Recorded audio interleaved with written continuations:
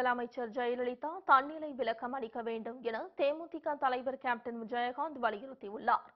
இது தொடர்பாக அவர் வெளியிட்டுள்ள அறிக்கையில், தமிழக முதல்வர் ஜெயலலிதா மருத்துவமனையில் அனுமதிக்கப்பட்டு 21 நாட்களை கடந்துள்ளதை சுட்டிக்காட்டியுள்ளார்.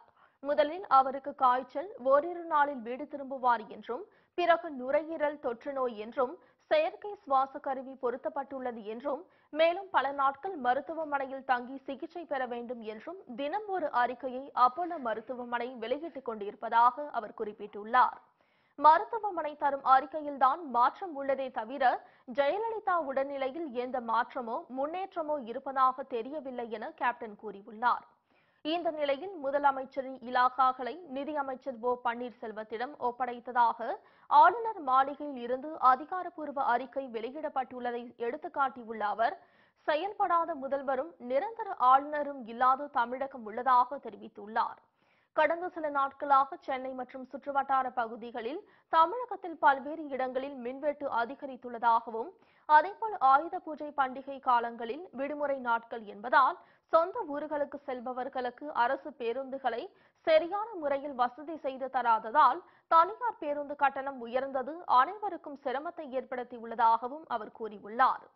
வரும் தீபாவளி பண்டிகை காலங்களில் இதுபோன்ற சொந்த கிராமங்களுக்கு செல்கின்ற அனைவருக்கும் பேருந்து வசதி செய்து தர வேண்டும் என கேப்டன் கேட்டுக் கொண்டுள்ளார்.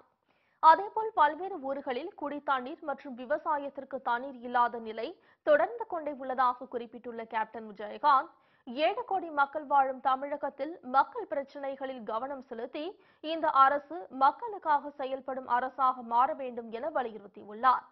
தினம் ஒரு தலைவர் அப்போலோ மருத்துவமனைக்கு செல்வதும், வெளியே பத்திரிகையாளர்களை சந்தித்து முதலமைச்சர் உடல்நிலை தொடர்ந்து கண்காணிக்கப்படுகிறது என மருத்துவ குழு கூறியதாகவும் சொல்வதாக அவர் கூறியுள்ளார். அப்போலோ மருத்துவமனை அரசியல் ஆதாய மையம் போல் செயல்படுவதாக பத்திரிகைகளில் செய்தி எழுதி கொண்டுள்ளதையும் அவர் எடுத்துக்காட்டியுள்ளார்.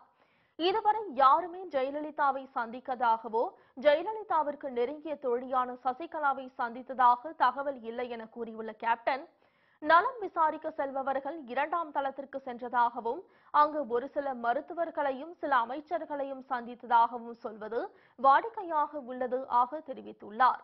வதந்தி பரப்புவோர் மீது கடுமையான நடவடிக்கை எடுக்கப்படும் என்று காவல்துறை மக்களையும் பத்திரிகையாளர்களையும் மருத்துவமனை ஊழியர்களையும் மிரட்டுவதை காட்டிலும் இந்த வதந்திகளுக்கு காரணமான முதலமைச்சர் ஜெயலலிதாவை தன்னிலை விளக்கம் தந்து வாக்களித்த மக்களுக்கு தெளிவுபடுத்த வேண்டியது அவசியம் என தேமுதிக தலைவர் கேப்டன் விஜயகாந்த் வலியுறுத்தியுள்ளார்.